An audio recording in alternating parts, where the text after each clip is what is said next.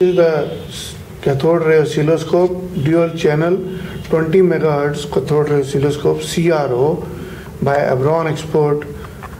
This first of all you have to switch on the power supply. You can see the intensity and adjust the intensity, adjust the focus, and there are two positions. So this is channel 1 and channel 2. This is a channel 2 position. You can adjust this. You can see this. Here is a position. If which one you are selecting, if you are not selecting any one, this one is channel will be there. You can select one channel, two channel. First of all, setting is to adjust this, bring it to the position. This is the adjustment position, left and right.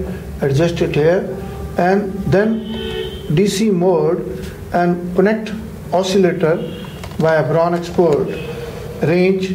I am using the X10, and then switch it on. You can see the wave. This wave is visible here. This time period, you can adjust that wave by time period. You can increase and decrease the size by this. Here is the change. You can see these changes. It goes smaller, it becomes higher, 3 steps higher. There is a vernier which is here on the oscillator we have provided. First of all, if you want to check it on channel 2, you check it out and use it on channel 2. You can see now the channel 2 is also, you can see this wave. You can position it anywhere you want to check. You can use both at a time also. Very easy. First of all, you have to do the intensity and focus. Then using channel 1 or channel 2, better keep it pressed. Both the channels are selected. This can be adjusted. Very easy.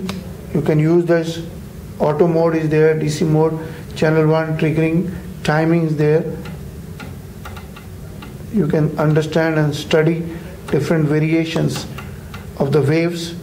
Similarly, you can see the square wave also. Thank you very much.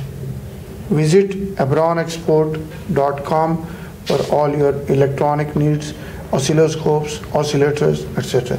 Thank you very much.